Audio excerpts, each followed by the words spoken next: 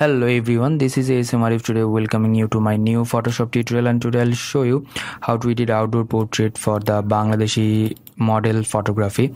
So this photograph credit goes to the Jony brothers, and I'm giving him a big thanks for this photograph. And I'll show you how to edit this one properly, and the skin retouch as well, and the light and color correction. So let's start the tutorial. If you are new in my channel, please do subscribe and hit the bell icon for the new notifications. So at first I'll make copy by pressing Ctrl J for the backup purpose, and then I'll do at first the skin smoothing, then I'll do other things. So at first I'll select this layer and go to the filter and the protrude. This one is a filter for the skin retouch, and I'll give you that link or detailed link of these plugins. So I have another video tutorial about that.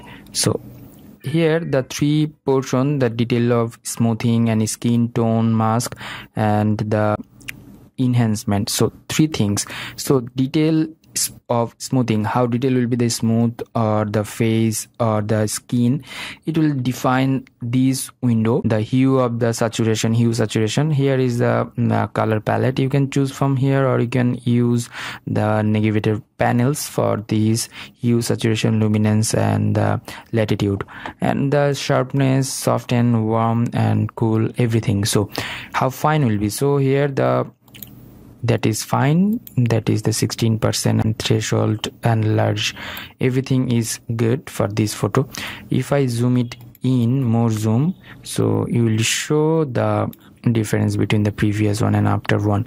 So here the hue and saturation, hue what color will be in the face, this is defined like that, and the saturation could be like more up or down, this one, and sharpening amount, warm or cool or soften. So sharp, if I make it sharp, it will be more sharper, and then the soften, if you increase this one, it will be more soft, and warm, if you make it warm, it will be more warmy, but I'll make it like cool, and tint like that. So what will be the tint, and the brightness, I'll increase the brightness, so that's fine. So before one and after one you are getting like that, but here if you need, you can decrease the brightness just because of easy type, so don't make it more hazy. So here is the tint option, you can control that out. So before one and after one, I just made it like that and hit OK button. So it will take time to load it up, and let's see the before one and after one, but I want to make the smooth of the skin, not the full image. So that's why I'm just masking this one and make it white, and then go to the brush tool, and like before that make the mask to inverse mask by pressing Ctrl or Command I, and then make it white color and just brush over here. So only the face and the skin actually, so it will make the photographs more sharpening and more realistic, so that's good. Don't sharp or don't brush the edges, otherwise it will spoil your sharpness of the photograph. So when you are brushing this one, be careful, otherwise it could be like a blurry type image. So yeah, okay, that's good. Here I'm just brushing the skin only, not the other areas of the photographs. So when you're brushing the like low type areas, you can make the size decrease of the brush, so that's fine.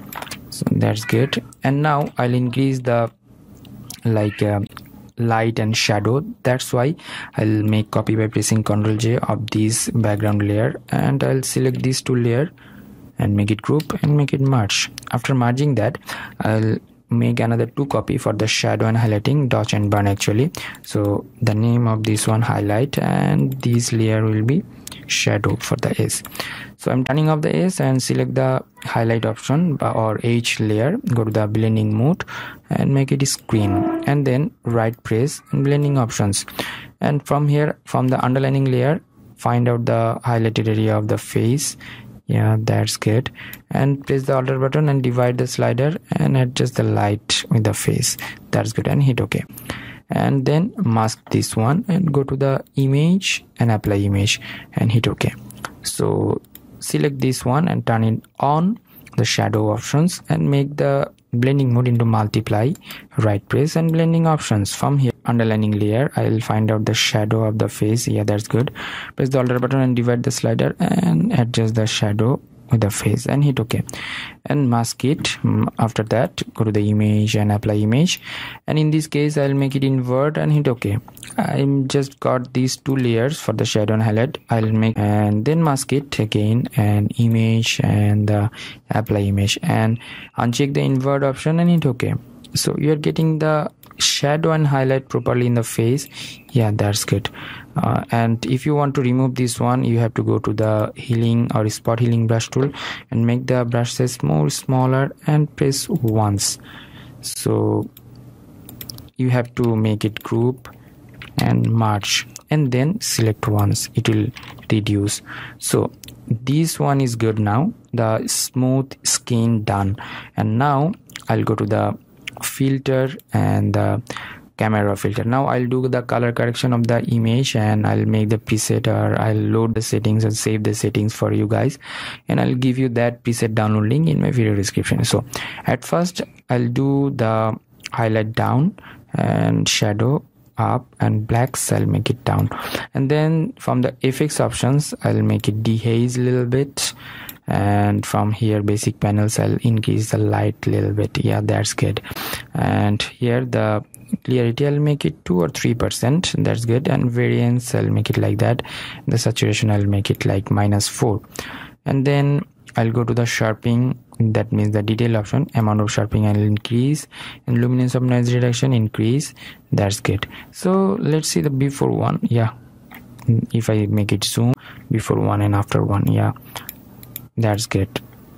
And then I'll go to the camera calibration. From here I'll work with the primary blue color. I'll make it like aqua color, and the green like that, and the green color like that, and as well as the blue or aqua colors. And I'll adjust this one, like I'll make it like this. So red color, I'll desaturate this one a little bit, otherwise it won't match with the face. So that's good. And if I make it like that, yeah, that's good. That's the different tone for these photographs. And then I'll go to the HSL panel. HSL panel is the hue, saturation, and luminance. In this photo you're getting the hue of the color and saturation of the color and luminance of the color, and from here I'll work with that. So I'll increase the saturation of the orange color, actually decrease this one, and increase the luminance actually. So that's good. And the yellow and the green as well, the blue, and the saturation of the blue I'll make it like that, and the hue of the blue I'll make it like aqua. That's good. And here is another the aqua, so I'll make it this like, yeah, that's good. And the purple color as well, and here as well. So saturation of the blue I'll make it like that, and luminance of the blue I'll make it down, just because of the color of the trace look like that. So from here I'll decrease a little bit. Yeah, that's good. And the aqua I'll decrease, and blue a little bit decrease. So yeah, -14, that's good. The red color I'll increase here, and from the tone curve I'll go to the blue tone curve and adjust the color like this. So here is the RGB options, but I want to go to the blue, so I'll make it like this and this, like so. It will make more like a dramatic look, so I'll make it, yeah, that's good. And the setup will be like that. But don't worry about that, I'll give you that preset link in my video description, so you can download that preset and you can enjoy that. So okay, go to these options, yeah, a little bit correction, and the red as well. So I'll make the red color like that. That's good. So from here I'll increase the exposure a little bit up, and contrast as well. So temperature and tint, if you want you can make it like this or this. So I think this one is good. And from the RGB tone curve I'll make it this, like a little bit, yeah, that's good. And the shadow as well, increase the shadow a little bit. And let's see the before one and after one. Yeah, hues change. I'll save it out So I'm saving these settings and giving the name urban BD. So urban BD girl type preset and hit the OK button. So before one was like that, and after one you're getting like that. So if I zoom it in, yeah, before one and after one you are getting the amazing look of this photograph.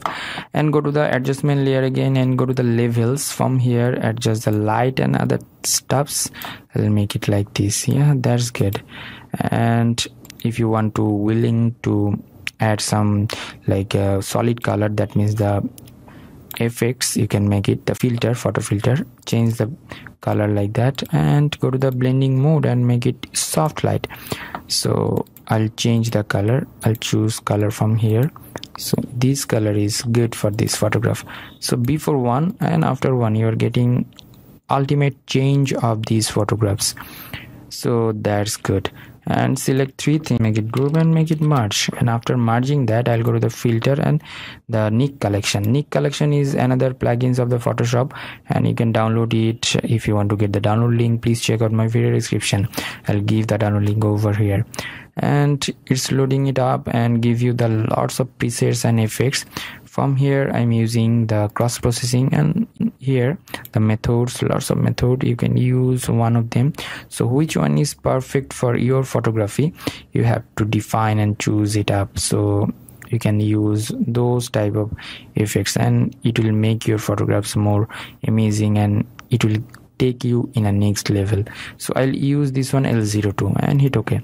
So it will take time to load it up and give you the final output. So that's good. Yeah, that's fine. And now I'll go to the adjustment layer again and gradient options, and from here I'll select this gradient and make the style radial, make it 0 degree and make it reverse and dither and make it 350, around 350. That's good. It will focus the face of the model and rest of the thing will be a little bit dark. So that's good. And then again I'll go to the level option and adjust the level like that. So yeah, that's good. And ultimately you are getting the previous one and after one.